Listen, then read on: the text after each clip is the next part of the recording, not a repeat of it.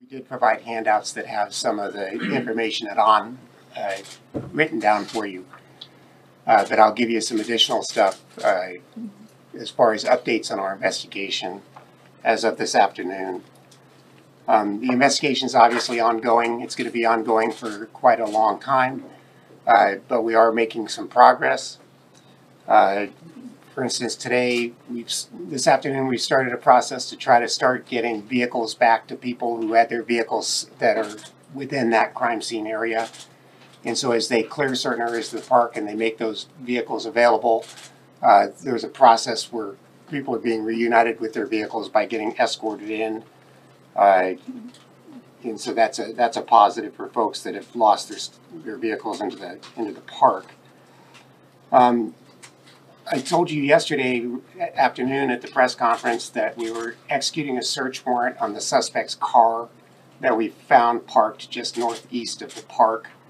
That has been completed, and I know some of the reports included that this gentleman had purchased the weapon that was used in the shooting, and he had also purchased a shotgun, so we knew that he was associated with those two weapons. During the search warrant of the car, the shotgun that he had purchased was located. So we've now accounted for both of the weapons that we knew that he had purchased recently. Also, I was asked a question yesterday regarding a bag of ammunition or a bag in the creek. And yesterday we had a very large number of people from the Santa Clara County Search and Rescue, sheriff's deputies, and the FBI that did a sweep of the creek, a very detailed sweep of the creek from one end to the other. And I can confirm that they did locate a bag that had additional ammunition in it in the creek area when they were doing that sweep. I want to talk a little bit about, because we keep mentioning that we believe there may be a second subject involved, but we weren't sure at what level that person's involvement was. We have no indication that he was actually a shooter, but we had several people that thought that he was with another person. That investigation into that piece of this has been a high priority for us, because we want to put the community and people's minds at ease as to whether or not there's actually another person out there that they need to be worried about. Our investigation is leading us more and more to believe that there was not a second person involved. I don't think I could say that with absolute certainty at this point, because we're still following up leads, because people who say, I saw this or I saw that, we want to follow every single one of those leads all the way through. But we have been able to track his movements around town leading up to the incident, including multiple different stores and locations that he visited prior to engaging in this shooting incident. And in every single one of those cases, we've been able to retrieve video, and he was by himself. He was not with anybody else. So that is sort of supporting the thought now that he acted on his own. But again, I don't want to dissuade any witnesses or any people that saw things or have any information from continuing to come forward, because we don't want to rule that out as at least a possibility until we've exhausted every single lead that is provided to us.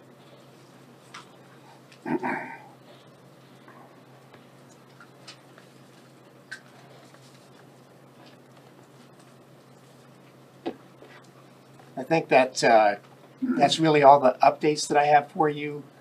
I would continue to ask for the community's patience, because this is a long process.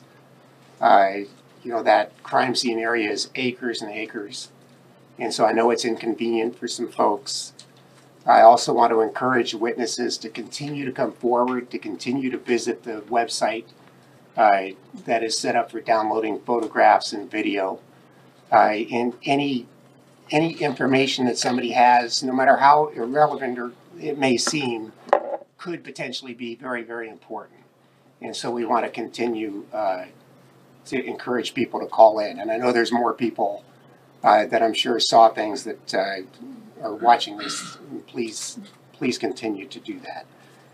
And that's what I have as your update for this afternoon. I'm going to turn it over so we can get a little bit more of an update as to personal effects and the evidence collection process going out at the park. You had video of him, you were tracking them now. At this point, what was he up to? You know, I don't have a lot of specific details, but he went shopping at a number of stores in town. I could not tell you what he was, I don't have that level of detail what he was purchasing, but you know, most stores now have video. And so the investigators have been able to retrace, you know, back, they've been going back from the time of the incident. And they have him in several of our local stores on video. Do you think he was buying things for this event? I don't know.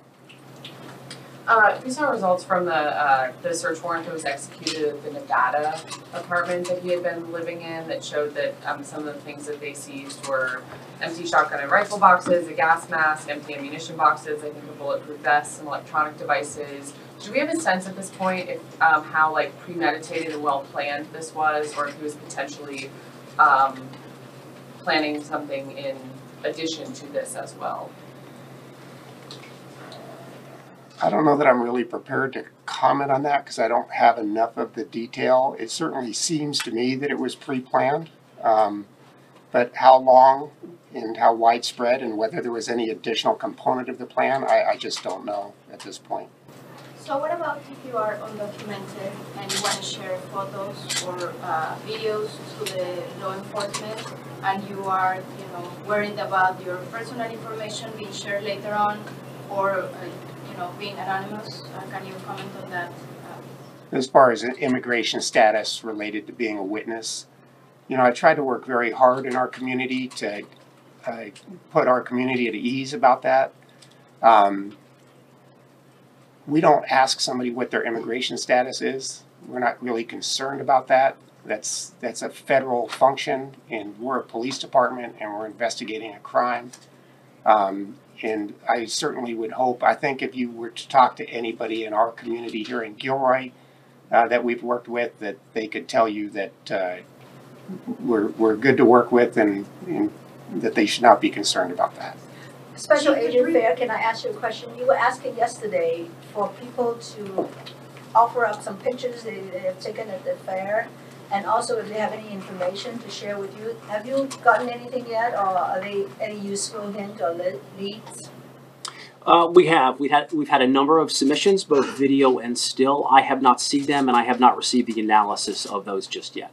Is there any reason to believe he may have been targeting minorities? We have no reason to believe at this point that he was targeting any protected characteristics or any class. With no preliminary motive and the suspect deceased, how difficult will it be to determine an actual motive? Well, I think that is going to depend on a number of things.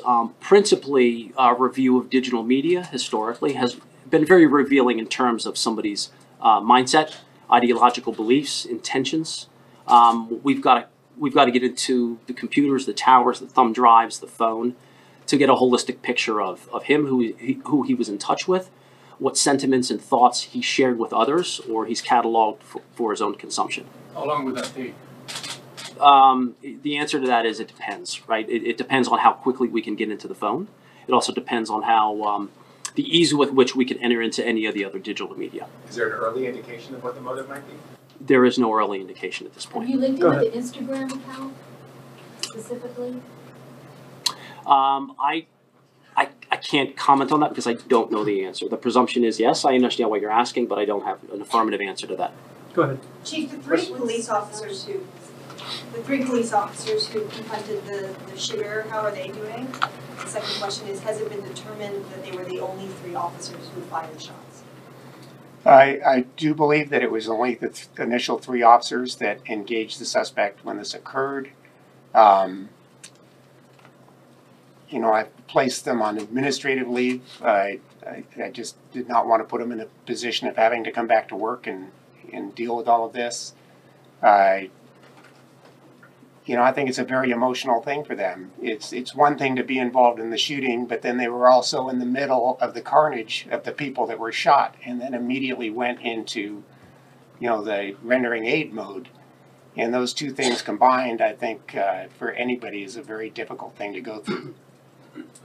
Hold on just a second. Go ahead. Chief, in relation to California AB 748, have you seen that particular evidence, and or do you plan on meeting the requirement related to that? Yeah, as far as the release of video, that's a new California state law. And I had one brief conversation about that this morning. And I'm going to have to really look into how we're going to be able to meet that, because the volume, I don't know what it is yet, but I'm assuming the volume of video is going to be significant. And the video that we've released previously to California Public Records Act requests has required us to go through and redact uninvolved parties out. And quite frankly, for a department our size, I don't know how we're going to do that yet. Have you seen the video? I have personally not seen any of the video, no. Can you describe as maybe somebody who has? I mean, obviously you had a lot of heroes out there that day. It's going to back a lot of that information up. Is that right? I suspect that the video is going to give us, I believe. Were these undercover officers that were involved? The three officers that were involved were fully uniformed officers. They were on one of what we call a rove team, whose responsibility is to rove a certain area of the park to deal with any issues that come up. Yes. Will you be releasing the names of those officers, and are they veteran officers, rookie officers? And then my second question, you said the suspect visited local stores. Are you talking about like downtown Gilroy? No, I think it was more the big box stores. But I don't have a list. I just heard that they tracked them, so I couldn't tell you what stores, but my impression was that it was local big box stores. And the officers, veteran officers? I'm sorry, they are all veteran officers. And the question as far as releasing their name, I probably will do that. I haven't decided when we would do that. I would really prefer to look after the best interest of those officers and get them the help that they need and then make that decision. But I would expect that we will release their names. Is there any reason to believe that any of the victims may have been hit by police gunfire? There is no indication of that at this point. Obviously that's something that I was concerned about, that I thought about. And at this point, there's nothing in the investigation that leads me to believe that that's the case, but there's still a lot of work to be done. Question for the FBI agent. So this is the same tool, this website that you used in the Boston Marathon bombing, the Las Vegas shooting. Can you talk a little bit about what you expect to receive from the public and what you actually do with that information that you ingest? Yeah, that's a good question. Thanks, Josh. The tool originated just subsequent to the Boston bombing because of the volume of videos and stills that came in. We're talking in the hundreds of thousands. So we needed a tool to process that information. That will go back to our FBI headquarters where it'll be co-located. It'll be analyzed by teams of analysts and agents back at our headquarters to try to pull together some mosaic to give us an accurate appraisal of what might have happened, the time flow, the people flow, show how the shooter came in and how he moved throughout the crowd, and provide other evidence, video documentation. Any indication he was on 4chan or 8chan before the shooting? I don't have that information. Go ahead. Speaking of movement, can you clarify where the suspect entered the festival and his movements during the shooting? I'll leave that. So I have not personally been out there, so I'm going based off of briefings that I get. But it sounds like the movement would have involved, his car was located northeast of the festival grounds. And it sounds, or it seems reasonable that what he did was moved up through that creek, which is pretty heavily wooded. There's also running water in it. And made it down to a fence line because the entire festival grounds was fenced in except for the egress and points into the festival. And then used some tool, I don't know what tool, to cut a hole in the fence, and that's how he gained access into the festival grounds. You mentioned that a shotgun was recovered from the car that was searched. Was any other key pieces of evidence recovered from there? And then the house on Churchill here in Gilroy that was searched yesterday, was anything of significance recovered from there? Yeah, as far as, the search warrant on Churchill, I do not know. I haven't gotten a briefing on what they recovered from there. In the car, the only thing that I was concerned about was the shotgun, which is what they gave me. And so I don't know if there was anything else relevant to them that was taken out of that either yet. Can you comment on the status of the people who were injured? Have they been released from the hospital, or what's their status? As far as the victims, I don't have a current status. I was given a status earlier, actually this morning, that several people had been released. Some people were still in the hospital, and I don't know the number, but there was someone that was still in very serious condition, maybe more than one. Anyone critical? I don't know.